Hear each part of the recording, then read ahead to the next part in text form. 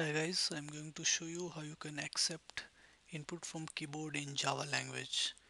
Right, so if you search for this one, that means you are a beginner, right?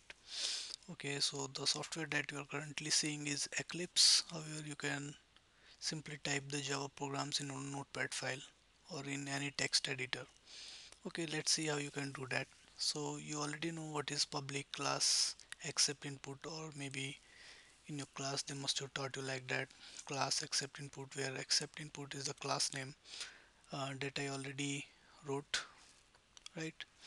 So inside this we write public static void main string args arguments, right? Then we can write as int a,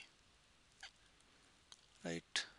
Okay, let's stop here and type system dot out dot print ln,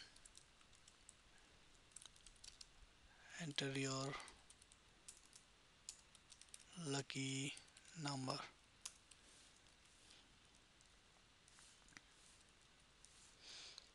Okay, now we are up to here. Now you already know all these numbers, but how to take input from the keyboard, right, from the user? So for that you have to import a class. Okay, for that you have to import, type over import java dot, just typing, you can simply click on here, click scanner, right? So scanner helps us to take the input from the user, right? S- okay, now after this one, for using a scanner we have to write another line, that is scanner s equal to new scanner system.in. Okay, now in this line, instead of s you can write anything, right? You can write anything, rest like new scanner. Even the letters, Java is case sensitive, that is you cannot type a small letter instead of capital letters. If it is in capital letters you should type it in capital, right? Okay, for accepting integer values, the next what you should do is, okay, come here, type over a equal to, type the name, suppose it's s here, so whatever name you have given, s dot next, you can simply take it from the down below. The options are coming, but in notepad there will be no options, right? Int.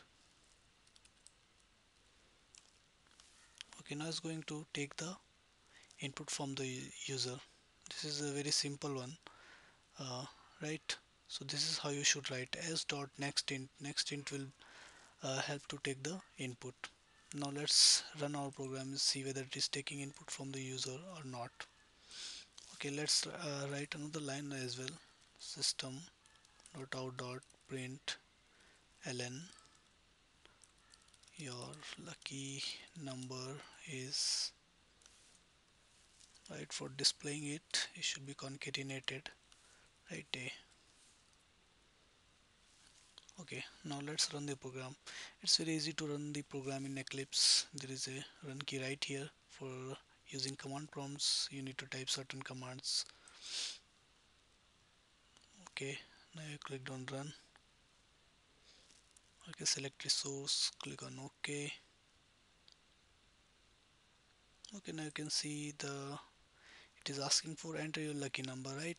From here, now enter 4 and click on enter. So it is given me the output that your lucky number is 4. So the main thing is that it accepted the uh, input from my side. Thank you for watching.